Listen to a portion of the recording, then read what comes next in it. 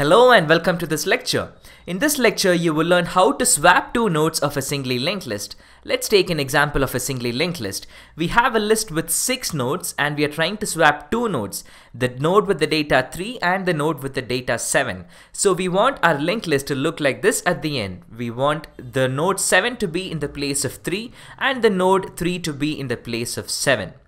Now before you proceed any further, I suggest that you pause this video here, take a sheet of paper and pen and try to arrive at a solution to this problem.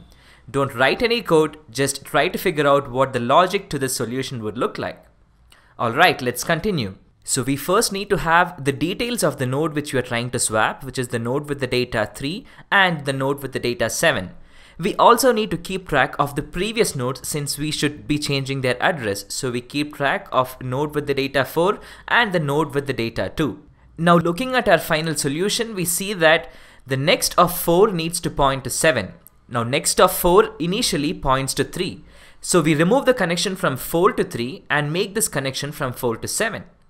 And next we see that the next of 7 needs to point to 5. But then in our linked list, the next of 7 points to 1. Now if we remove the connection from 7 to 1, we see that later on in the final linked list, we have a connection from 3 to 1. So if we remove the connection to 1, we lose the connection to that node and 3 will not be able to point to 1. So before we remove the connection to 1, we first store 1 in a temporary node. And then we remove the connection from 7 to 1 and establish this connection from 7 to 5. Next we see that 5 needs to point to 2. Now in our linked list, 5 already points to 2, so that need not have any change. Next we see that the next of 2 needs to point to 3. Now in our linked list, the next of 2 points to 7. So we remove this connection and we establish a connection from 2 to 3. And finally we see that the next of 3 points to 1.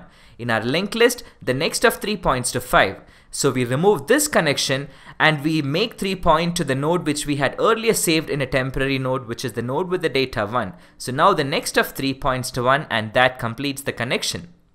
So our swapping has now been completed. We have the head node 4, the next of 4 pointing to 7, the next of 7 pointing to 5, the next of 5 pointing to 2, the next of 2 pointing to 3, and finally the next of 3 pointing to 1.